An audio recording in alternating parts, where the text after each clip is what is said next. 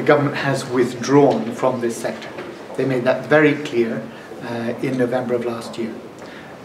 What I'm saying is that we believe there is a very important, active and strategic role for government to play with the sector. I've set out today how I want to do that. I believe that we need to be having clear data into the sector, and that's why we are going to conduct a Stern-like review to make sure that we understand all the needs of the sector. What we've said is that we will give borrowing powers to the Green Investment Bank from April 2015, basically from the moment that we came into government. We believe those powers should be there. And that's vital, because if we're to see the sort of investment in the infrastructure that we need to create jobs and growth in our economy, then we have to see that investment going in. Now, that investment's not going to come simply from taxpayers. It's got to come from the private sector and from the markets.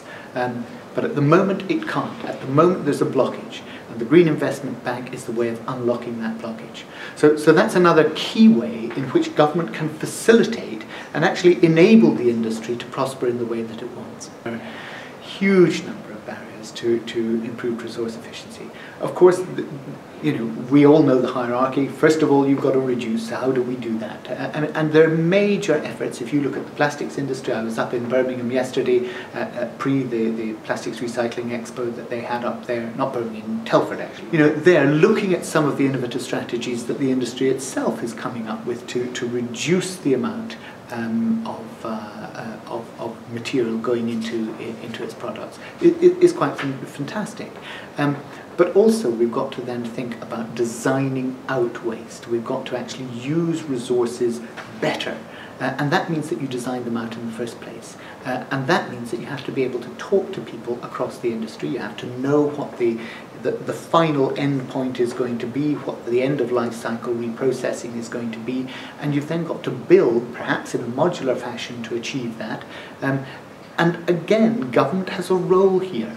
Because at the moment people are fearful. They're afraid that actually if they talk to each other, then they're going to be accused of anti-competitive practices.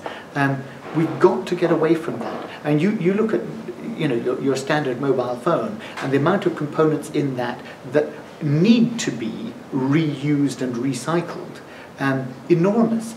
But actually, manufacturers are very reluctant to have a standardization of product which would facilitate doing that, because if they do, they're accused of anti-competitive practice.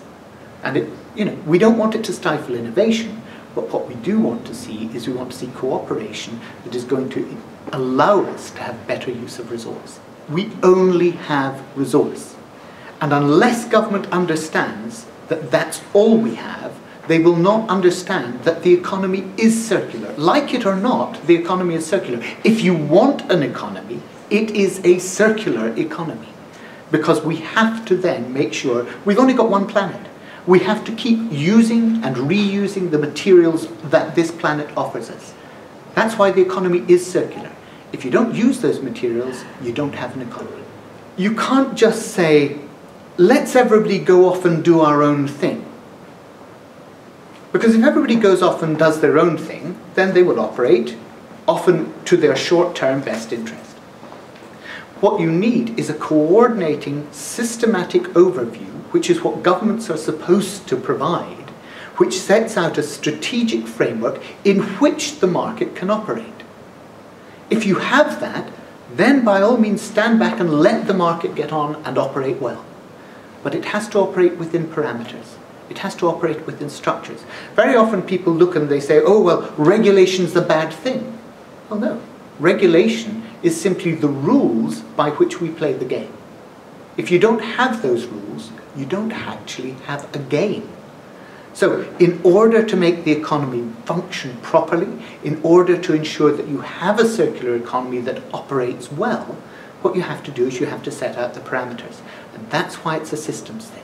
Because government has to say, here's the system, guys, here are the rules, now get on and play.